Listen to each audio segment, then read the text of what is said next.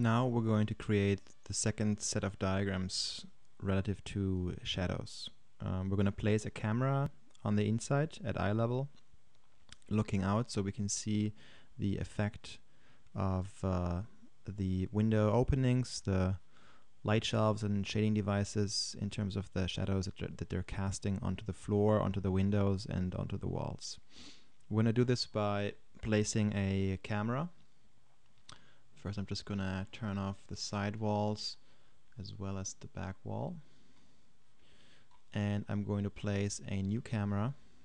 I'm going to go into the 3D editor view.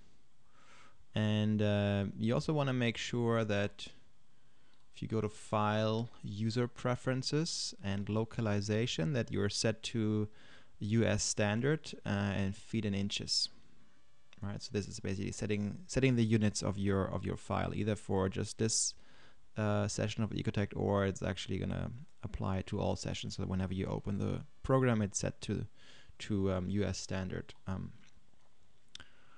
It's important when we want to move the camera up, a certain amount of feet, so that you all have the same units.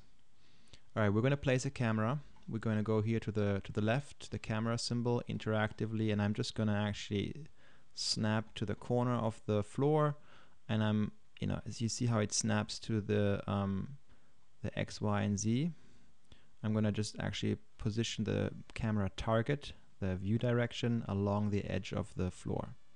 And there is a camera. And if we actually go to the Visualize tab, we now see there's a new camera that's being created. And if we click on it, we can actually see it. Right, we're right at the edge, in the wall, basically looking from eye level.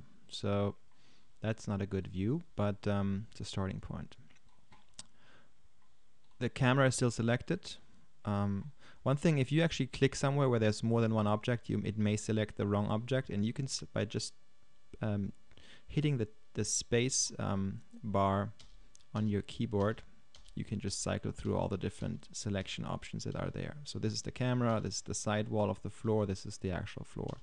So I have the camera selected. I'm going to go under View, Side View, and I'm going to click this transform symbol, which is the move command, and I'm essentially just going to move it up. You see there's actually a number, 4'4". I'm going to move it to 5'4". Right, that's eye level, at least of these people. So if I go back to perspective, I see that I'm now at eye level. I'm still in the center of the wall. I'm just going to check real quick under the Visualize tab. The doesn't update automatically. You actually have to cycle to another view and then back in order to do that. So okay, that already looks better. But I want to have a more I want to be closer to the facade, and I want to have a more kind of angled view, not the central perspective. So I'm going to go into the plan view. And first of all, I'm just going to actually, it's still selected, I'm just going to move it into the space, like that. Check, under Visualize, cycle back and forth. Okay, now I'm more in the center of the space, that's good. I can actually start to close off the side walls to get more of a sense of the space, and the back doesn't really matter, but I'm going to close it as well. Okay, but I'm still looking straight at, so I want to have an angle. I'm going to actually have to select the camera and then double click, so I get the little grab bars. That means that I can actually move the camera and the target independently. So if I actually select the target and I go to move, I can drag it, and I'm going to just drag it over here. So this is where I'm looking at. Not important where exactly it ends, it's just the direction. Okay, so let's see how that looks. I go here and I go back into the camera. Okay, so now I'm looking at an angle, which is a kind of a little bit more dynamic view. In this case, I prefer that. I'm still a little bit far in the back, so what I'm going to do, this is actually a wide angle camera, and I'm going to change that to a normal camera. Oops, so I have to deselect by clicking somewhere. select this camera and go under materials. You see it's called camera wide angle. If I switch that to a camera normal, you see how the cone of vision changes, wide angle, normal. So I'm going to just do that. If I actually want to be more specific, I can go into right-click material properties, and I actually have all the cameras here, and there's the lens type, the field angle, vertical, horizontal, and so on and so forth. I'm not going to do that. I'm going to just take a look at what this normal camera looks like. Again, I will have to go back and forth, so this looks much better. You can see the shadows here. This is a January shadow, so that's already a pretty low shadow. I can see what a 9 o'clock morning shadow is. Okay, it's like that. So that's a pretty good view. We may want to go just a little bit further, a little bit closer to the window, so you can see a little bit more detail. The way we do that is actually we just move the whole camera. We select it and then move it maybe like that.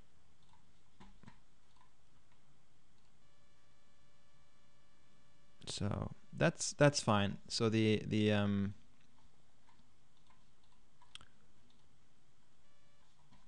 9 o'clock, let's do winter solstice. As we go through the day, that's okay. In the morning it's cut off from the field and then it kind of moves around like that. Okay, so that's good. That's good enough. We may be able to go even closer, so let's just do that. And maybe I just want to have an ever so slightly more side view.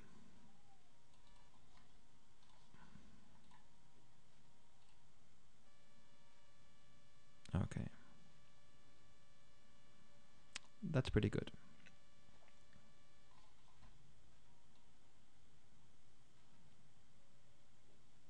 It's good for the shadow patterns that we wanna investigate. Okay, so I placed my camera. Now I have to basically work on the graphics of this. You know, this doesn't look very good at the moment, so I go into the visualization settings, and I can you know, I'm gonna make my background white first of all. Foreground can be white too. I want the surfaces to be displayed in the background color. That means the surfaces are white. Actually, the foreground color has to be black, so that the lines, the display outlines, are actually in the foreground color. So that way we actually get our kind of SketchUp look. I don't want the, you know, I don't need this this arrow here, which is the daily sun path. I'm going to turn that off. You know, and this is without shadows, with shadows. Don't forget to update the camera changes so that these things like turning off the sun path is actually being recorded. You can see here the sun path is on and here the sun path is off, but both have shadows. I'm going back to the visualization settings. I'm going to take another look. You know, you can do the kind of sketch mode if you're so inclined, the sketchy lines. I don't think that's looking really good, but as I said before, that's a personal preference. Sometimes this is actually cool, doing a cutaway section. I don't think in this case it's really that great, so I'm not gonna do it, but sometimes this creates nice diagrams. Actually, here under shading effects, there's a couple of important things. We want to project onto the windows, which doesn't show anything right now, but we want to see, for example, if we have a light shelf on the outside, we want to see the shadow that is cast not only onto the floor, but also onto the window. For example, if I go to my layers, my zones, and I turn on the exterior light shelf, okay? Now there it is. You can see the shadow on the floor, but you cannot see it on the window right now. So if we're going back into the visualization settings and we click the project onto windows, you can see that. So that's actually pretty nice because that gives us the amount of shading that this shading device is casting shadow onto the windows. These are a couple of changes, and I honestly don't really know exactly what they're doing. Windows cast shadows is important. Here you can change the the darkness of the shadows. So this is just a graphic.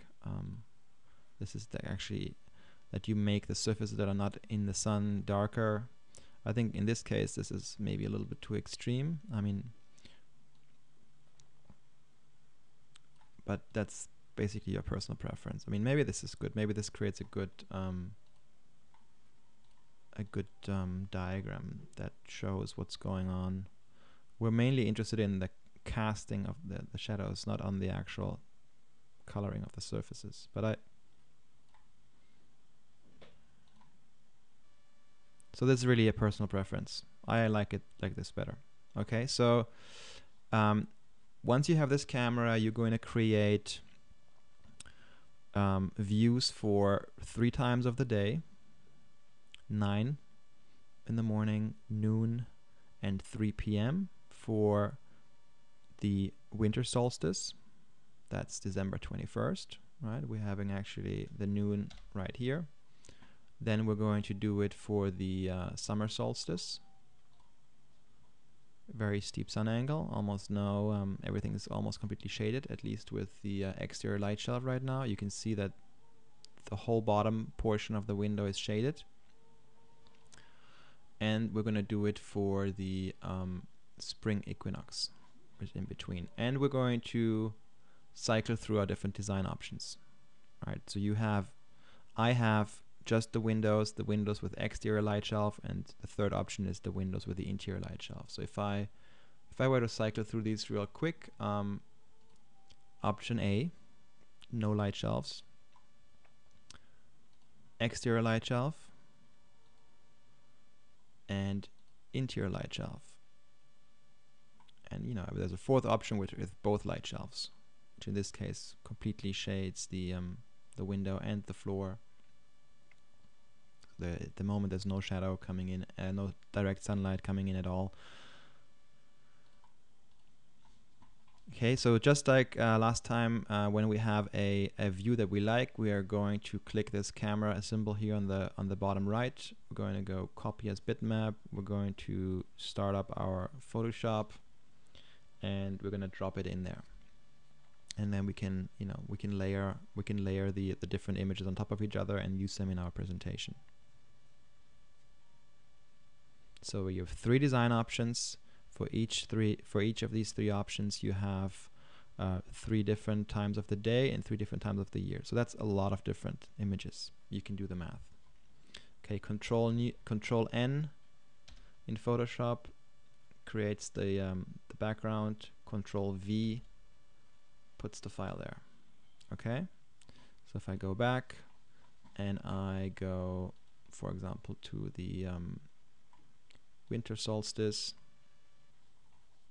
I go to copy as bitmap like we did before, going back to Photoshop, put in here.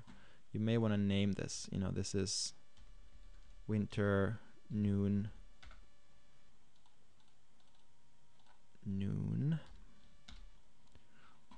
and so you can get it organized.